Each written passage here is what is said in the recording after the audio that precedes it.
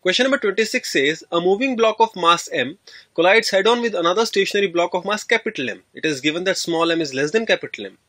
The lighter block comes to rest after the collision. If coefficient of restitution is 0.4, then we have to find out the relation between capital M and small m. Dear students, from the conservation of linear momentum, we can write down that if the initial speed of the moving mass small m is u, then mu is equal to capital M multiplied by v, where v is the final velocity of the capital M mass.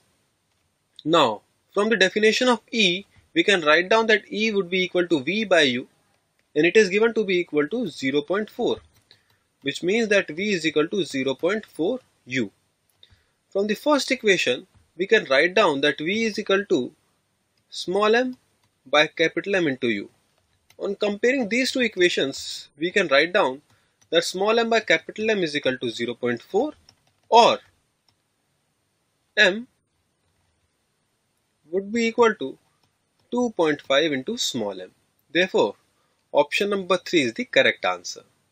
Now let us proceed to the question number 27. Question number 27 says, a solid sphere of mass 1 kg and radius 5 cm is rotating about its diameter at the rate of 3 rotations per minute.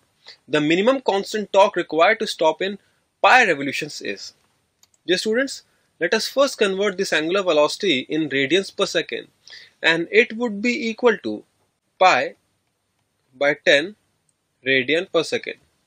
The kinetic energy of the sphere would be equal to half I omega square, which will be equal to half into 2 by 5 into mr square. Mass is given to be equal to 1 and r is given to be equal to 5 centimeter into omega square, that is pi by 10 square. The kinetic energy turns out to be equal to 5 pi square into 10 raised to power minus 6 joules. Now dear students, if the torque required is T, then the work done by torque is T delta theta. We can write down that it will be equal to T into delta theta, which is pi revolutions, which means pi into 2 pi, that is 2 pi square radians. It should be equal to this kinetic energy. On solving this expression, we get value of torque to be equal to 2.5 into 10 raised to power minus 6 Newton meter, which means option number 2 of this question is the correct answer. Now let us proceed to question number 28. Question number 28 says, a light rod of length 2 meter has 2 point masses 1 kg and 2 kg attached to its two ends. The moment of inertia of the system about an axis perpendicular to the rod and passing through the center of mass is. Dear students, the moment of inertia about an axis passing through the center of mass is mu L square, where mu is the reduced mass equal to m1 m2 by m1 plus m2. Herein it would be equal to 1 in multiplied by 2 divided by 1 plus 2, that is 2 by 3. Herein L is given to be equal to 2 meters. On substituting the values, we get I to be equal to 2 by 3 into 2 square, that is 8 by 3 kg meter square, which means option number 2 is the correct answer. Now let us proceed to the question number 29. Question number 29 says, 3 identical solid spheres each of mass m and radius r are placed in contact. Consider an axis x dash which is passing through centers of two spheres as shown in figure.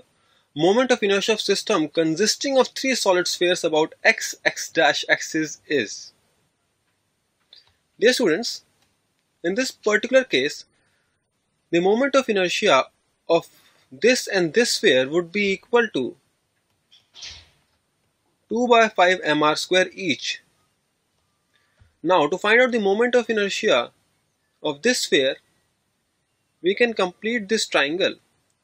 The side length of this triangle should be 2r, and if this length is d, we can write down d to be equal to 2r cos 30, that is root 3r. Dear students, the moment of inertia of this particular sphere about the axis x dash would be equal to 2 by 5 mr square plus m into d square. This is from the parallel axis theorem. That is 2 by 5 mr square plus m 3r square. This will be equal to 17 by 5 mr square. the total moment of inertia would be this 17 by 5 mr square plus the moment of inertia of the remaining spheres, that will be 2 by 5 mr square each. So we multiply it by 2.